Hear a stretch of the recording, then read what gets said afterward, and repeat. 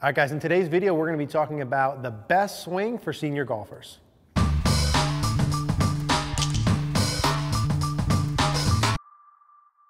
right, guys, so let's talk about the best swing for senior golfers. Now, this is a video we've been wanting to do for a long time now. A lot of you guys and gals have questions about how would you adjust the swing for senior golfers, and I want to talk about that today. I want to show you a couple things that I would do, adjustments I would make if you're a senior golfer or someone who lacks flexibility.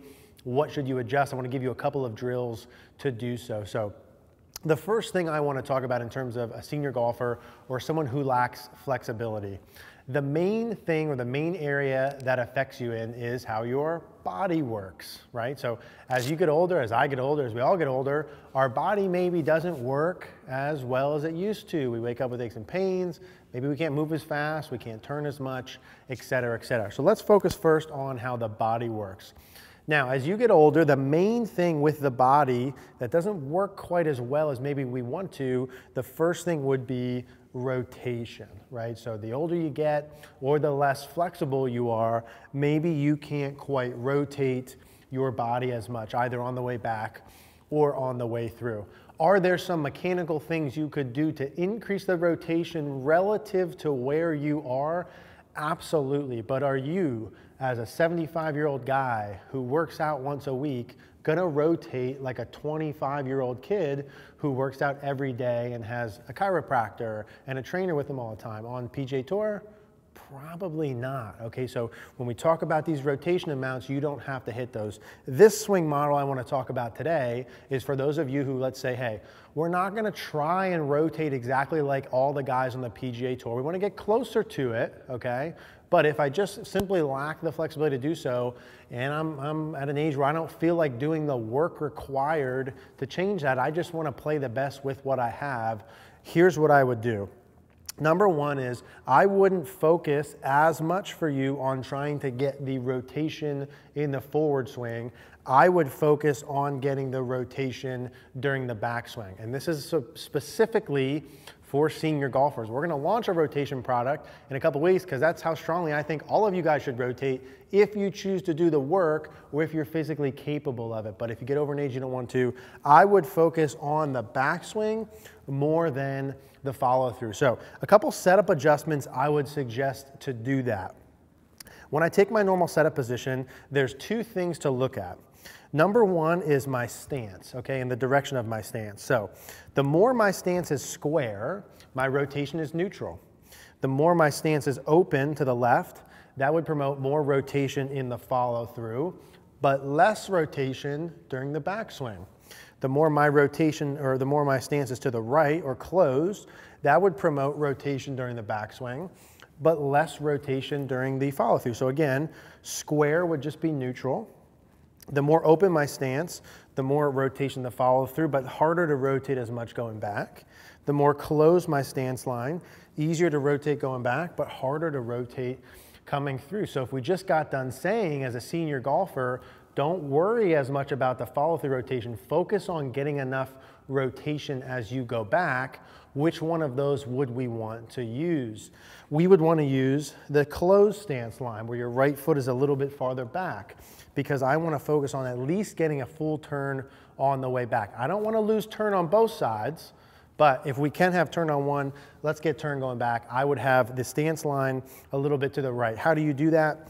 You take your normal setup position and then you pull that right foot back and push your left foot forward. So you're gonna have a little bit, again, of a closed stance line. So from here, I would set up normal. My left foot goes a little forward, my right foot goes a little back. So I'd be aimed, you know, a little bit to the right of the target, nothing extreme to help the turn. That's part one. Part two would be what we would call foot flare. So in terms of my foot, I can have my foot straight on like this. I can have it turned in, or I can have it turned out. In terms of my right foot, if it's square, it's neutral. If it's turned in, I can turn the least. If it's turned out, I can turn the most. So same thing from this side. If my foot's straight on, it's neutral. Foot's in, I can turn the least. Foot's out, I can turn the most. So again, if we want more turn going back, which one of those do we want? We want to have the foot turned out because that will help me turn the most. You see what I'm doing here? Okay, more rotation during the backswing. So we have two things so far. We have a stance line that's a little bit closed to the right, and we have a foot flare that's a little bit flared out to the right. Both of those things designed to make sure you turn back. Now, when we shift our aim, if I aim more to the right, or aim more to the left, or from this side, if I aim more to the right, or aim more to the left, it also changes the ball position relative to my swing arc, meaning the more I aim to the right, like I want you to, and flare your right foot, effectively, I need to move the ball more back in my stance to have the same low point. So you'll notice as you close your stance, the ball's gonna feel too far forward compared to where it normally is because your body lines and your swing arc have changed. They've tilted to the right. Your swing circle is now to the right. The low point's farther back. So I'm gonna move the ball back a little bit. How far? Don't know. Play around with it. Maybe an inch or two compared to normal until it feels more centered.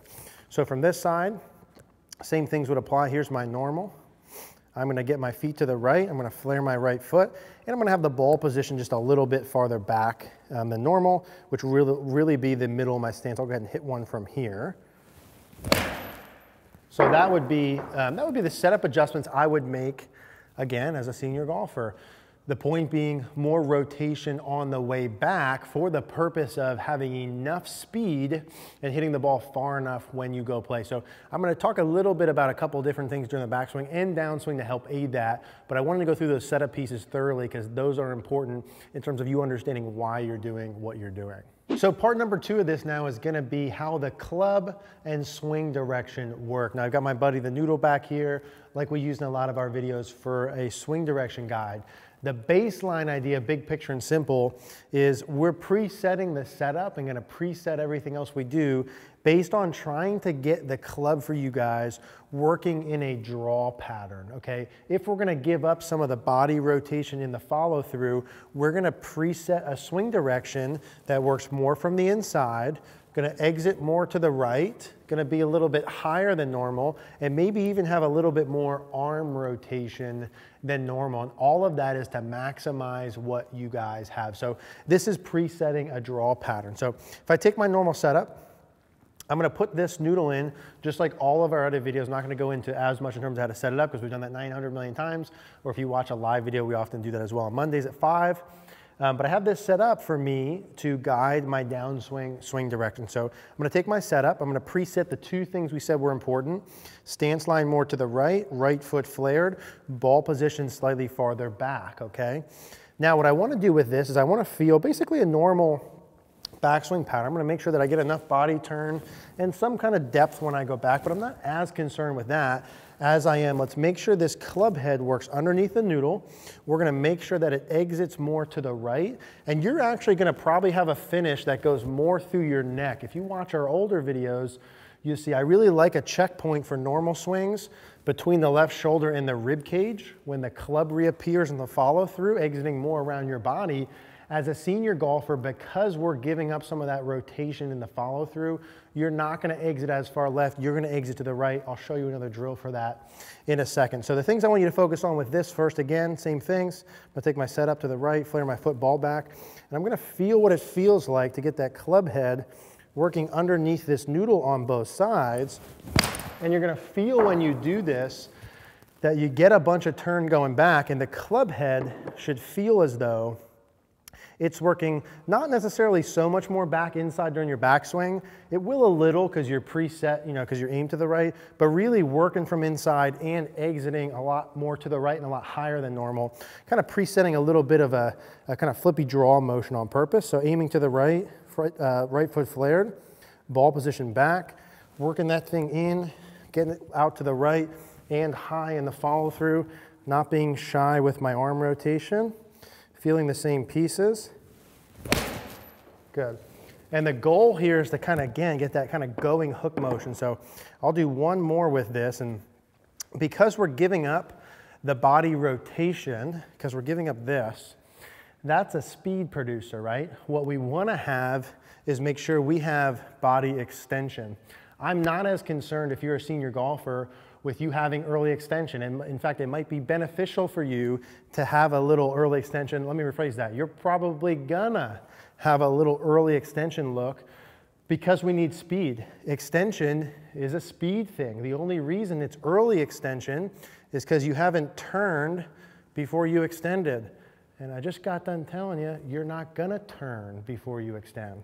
So don't be worried about having a little look like this, exiting to the right. Might not hit it perfect every single time, but that's okay. We wanna maximize distance. This is gonna allow you, with the extension in the swing direction, to hit the ball higher, carry it farther, have it roll more, and have a predictable draw pattern. So those are all things you should be able to score pretty good with. So stance line closed, right foot flared, ball a little bit back, feeling myself working under the noodle to the right, allowing some arm rotation, allowing my body to extend into the follow through, playing a kind of going draw pattern. So would expect good shots, some pushes, some hooks along with this. This is station number 1 I would use. I'm going to show you station number 2 here in a second. Station number 2 for this senior pattern now is we keep the noodle in, but instead of having it behind me as an aid to swing from the inside, I now put it in front of me as an aid to make sure I swing and have my swing direction more to the right. So what I do when I set this up, again, I'm not going to go through the setup as thoroughly because it's in some other videos. It's in the how to fix a weak fade pattern video. You can see that. I want to put it in my way so that in my follow through, it's making me feel as though my club head and the shaft are working more to the right of this being my target line. So I just have it in there, you know, roughly the same angle as the club, about 2 to 3 feet in front of me. The goal being not to have this pattern where I go to the left. As a senior golfer, if you're not flexible and we're not going to get the rotation on the way through, the only way you would have a left swing direction is if you're too far over the top and your body stays too forward flexed. If you watch our videos, you know that that means short distance, okay? The older you get and the slower your club head speed, the less you can afford to stay really bent over and swing to the left. Can Dustin Johnson and Brooks Koepka do that with 125 miles per hour? Absolutely. If you have 70 miles per hour or 90 or 80, you can't do that. You need to go this way to create some speed, okay? It's gonna be flip hooky. Some guys aren't gonna like to hear that, but that's the reality. You need some extension, you need some right, you need some arm rotation. We need to get the face close to the path. You'd be much better off trying to play good golf with that than fixing that. Anyway, normal setup position. Got my stick in front. Gonna be aimed to the right, right foot flared, ball a little bit back. Feeling a good amount of turn during my backswing. Getting the club head working inside, not worrying about extending. And I'm letting my club head exit to the right and letting the face turn down a little bit, playing that going hook pattern. And that's the deal with that. So I'm doing these with 8-iron swing kind of full. I do this for a living. You should probably take a club, go shorter as always, right? Swing a little bit shorter, slower speed, work your way up, maybe start with a sand wedge. If you've been hitting a fade or slice pattern, start really slow and short. But these are the things I would do. Part number 1 is understand that chasing body rotation during your follow through, if you're older and don't want to put the work in to do that, I would not go down that road. If you're 30 or 35 or you're older and have flexibility, then yes, do the rotation drills, do the rotation masterclass. That's good for you. But if you don't want to do that work or you're a little bit older, maybe don't do that. But you must maximize the turn going back and you must maximize body extension on the way through. Let me say that again.